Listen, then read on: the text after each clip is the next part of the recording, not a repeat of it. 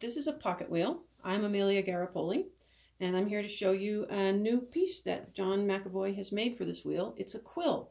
This, of course, is the regular bobbin setup. So the first thing I need to do before I put my quill on is take this off. So I'm going to unthread my yarn.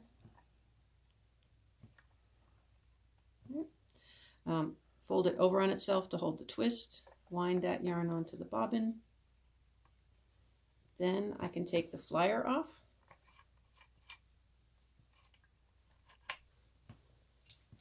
And hold the brake band so I don't pull it, and take the bobbin off. And now I'm ready to put the quill on. This is the quill. It has a little lock screw in it, so it's going to rotate in time with the flyer. That means technically we don't need the brake band on.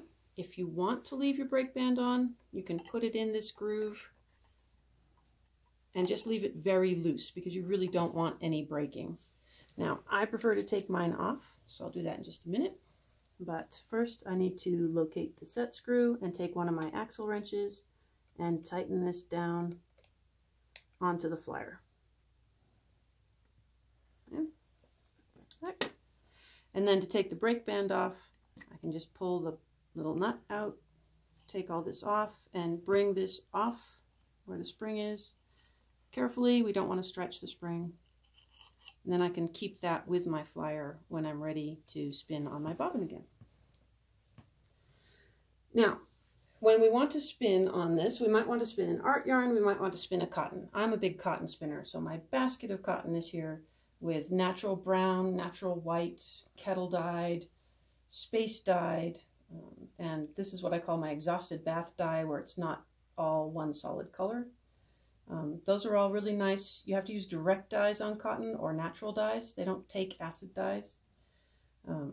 There are also blends that I like. This is a blend with flax. That's nice because it's a bit more chewy than just a straight cotton, so it's got some grab in it when you spin on it. And then I also like these striped colors that are striped long ways. This is a natural white cotton and a cotton blended with reclaimed blue jeans, which are also cotton. That's nice because you can see the twist when you're spinning. Okay? There's also cotton on the seed, which usually we will card into ponies, and you might also be able to buy ponies or create them yourself. They tend to be really tight and tend to spin a really nice fine cotton for you. But first I need a leader. I could try to start without a leader, and I like to, but it can be difficult to master that skill, so having some thread is really your best bet for when you're first starting to learn. So I'm going to pull off a pretty long length and fold it in half. And then I take the loop end and I lay that over the flyer, the quill here, and I bring the other ends through the loop. But that's only tight one way. Okay? It's only tight this way. So I need to have another half hitch that's tight the other way. So I'll bring a loop over the loose direction and bring the ends through that loop. So I have two half hitches. Now I know this thread is really small, so if you go to my blog, Ask the Bellwether, you'll see the same technique used with a bobbin leader with nice big thick red acrylic thread. Okay? Acrylic yarn rather. Now we're going to let this barber pole up. Okay? When you start your spinning, the leader barber pulls up and the twist enters when it starts flicking off the tip. You can see that flicking. Okay? And we are going to have it be moving clockwise. So I take a length of cotton, and this is really the fun part about cotton spinning is cotton joins, one of the fun parts, that and long draw. You lay the thread over the cotton and put your thumb on it, and then you'll start treadling. And you see the twist coming up off the tip, you see it flicking there. I'm sort of holding it a bit loosely here. There you go. There you go, come on. Get it going. And once it starts grabbing, I give it a little tug to see if it's holding on to the fiber.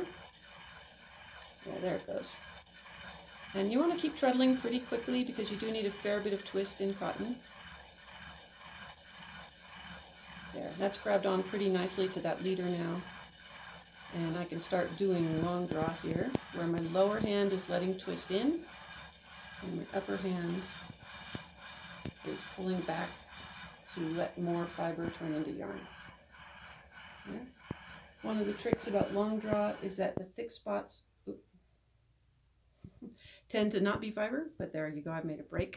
So we'll take that piece out and we'll do another join. There. Go.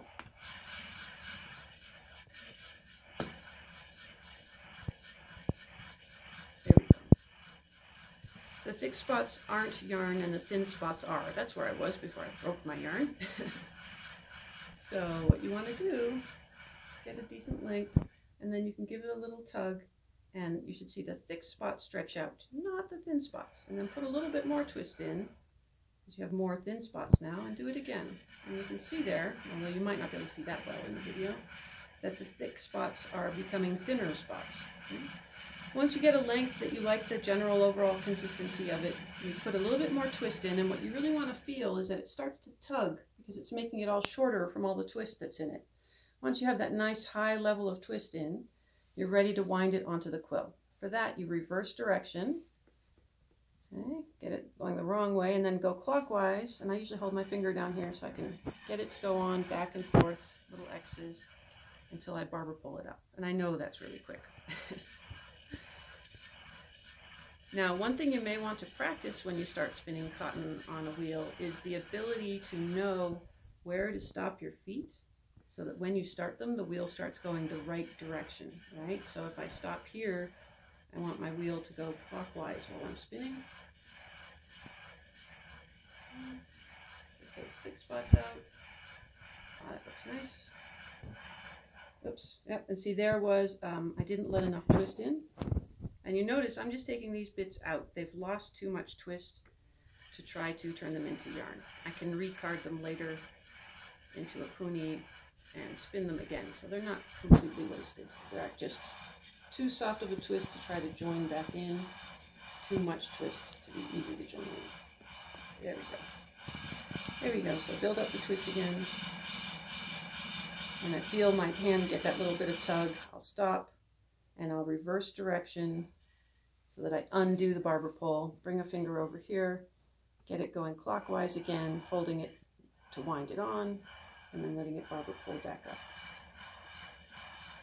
Okay.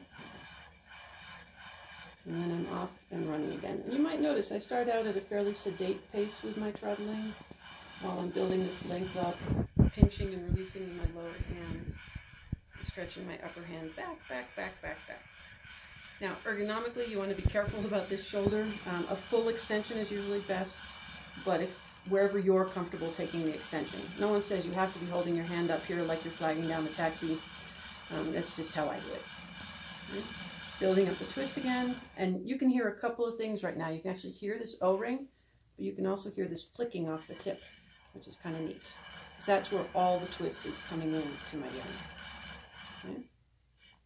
Then reverse direction. Get this guy to go the other way to get that barber pole off. Use my finger as a guide to help it come on, up and down. And what I'll do is I'll gradually fill the quill, starting by building it up at the base and then building it up a little further each time until I have a nice full quill of yarn. You might ask, well, how do you get the yarn off? Usually I will wind it onto a weaving bobbin or a spinning wheel bobbin. And if I want to ply, I'll fill up 2 of them, and then I can ply it. And the really neat thing about plying cotton is, sure, you could ply it back onto the quill, but you don't have to. Once you have a single yarn, it's very straightforward to put those 2 bobbins on a lazy Kate and to spin it with a regular flyer for plying. Right? Unless you really just love your quill and want to do everything on the quill. I won't stop you. I've done the same thing. You know, I like having single tool projects where all the yarn is spun on a particular spindle or a particular wheel configuration, like this one. Lately, what I've been doing is spinning singles of cotton to stay singles for weaving. I really like the effect of single spun woven fabric. Okay. So that's an introduction to the quill on the pocket wheel. Thank you.